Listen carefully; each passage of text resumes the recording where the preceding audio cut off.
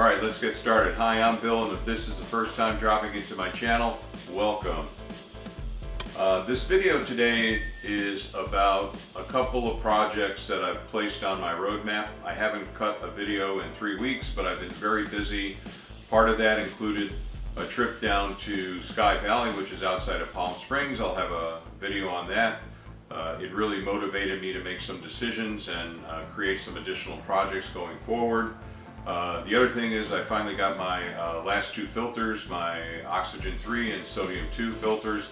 So now I have a complete set of filters, both LRGB and narrowband, so hooray for that. The other thing is I'm going to be making some changes to the imaging train, and that's what this video is about. But first I would like to review, for those of you that may not be familiar with my setup, what I have currently. And let's start with the telescope, which is a William Optics Zenastar 61mm Mod 2 360 millimeter focal length, f5.9 I think. With that I have the William Optics Z61 adjustable field flattener. And then behind that I have the ZWO electronic filter wheel with the 1.25-inch filters. And then I have my recently purchased ZWO ASI 294mm Pro monochrome camera. And what you don't see on the other side is the ZWO electronic autofocuser, which I just added recently.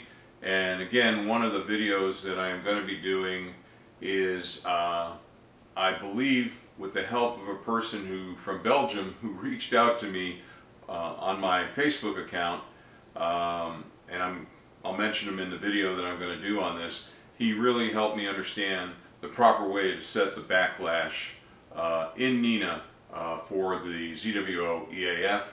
And I think I got it pretty close. I might not be fully there, and maybe I got to do a little bit more trial and error, but I'll have a video on that because I'd like to share that information with you.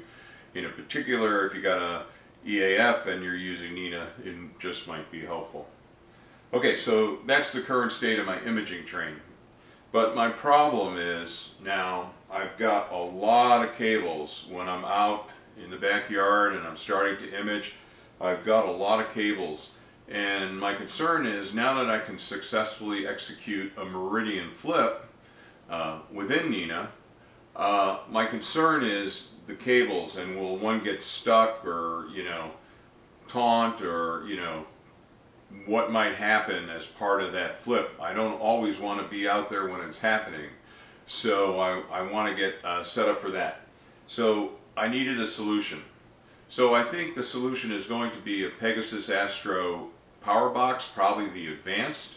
I've not purchased anything yet, but I need some real estate for that box. So what I thought I would do is I would purchase a ZWO off-axis guider and incorporate it into the imaging train. And then, since I already have the ASI 120mm mini camera, I could use that with the OAG, and then I can remove this William Optics Uniguide 32 from this area here, and then I can use this area up here, I think, to mount the Pegasus Astro box. So I always like to give you an idea of where I'm headed with my roadmap. And like much of my other roadmap, I make these additions when I sell something. The way I've been funding my telescope and everything that goes with it is through selling stuff I no longer use, things I bought years ago but have some value to other people. So I sell it on Craigslist, and this is how I've been generating the money to purchase these things. So I have someone that's interested in something big. Hopefully they'll purchase it, and that'll give me the money I need. But it will, I think over the next 2 months, you'll start to see some videos of where I've incorporated the off-axis guider in, and then probably also the Pegasus Astro. And so I'd really like, it's time to really improve the cable management because it's been really sloppy, and I've had some serious concerns about that. Other than that, that's about it. Again, I did the trip down to the Sky Valley area. I actually did not image, but I'll share why in that video, and it was a very important trip to me. It really helped set some perspective for me on the value of dark sites versus my backyard, and got me thinking about projects I can do to be able to use dark sites more often, including field power. So I'll have some videos on that, and again I'll have one on the autofocuser setting the proper backlash. And now, like you, I need clear skies so I can take the setup outside and do some imaging and start to produce some images, and then that will of course get me into using Astro Pixel processor a lot more, and I'll learn through that, and I'll share some of those videos as well.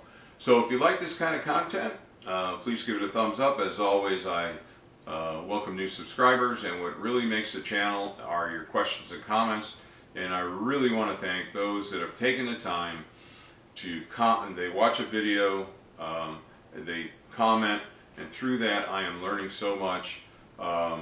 You know, it is what really I had hoped for by producing these videos, that people would see them and help a poor beginner out and help me get up that learning curve a little bit more quickly. So I really do appreciate you taking the time to share your knowledge and to help me up my learning curve, and I am incorporating the feedback into my process and my gear and everything else. So I really appreciate that. So if you're new to the channel, you might want to check out the comments on some of the other videos, because there's some knowledge nuggets in there that might help you as well. Okay, so that's about it for now. Once we get some clear skies, I'll start producing some additional videos, and other than that, that's about it.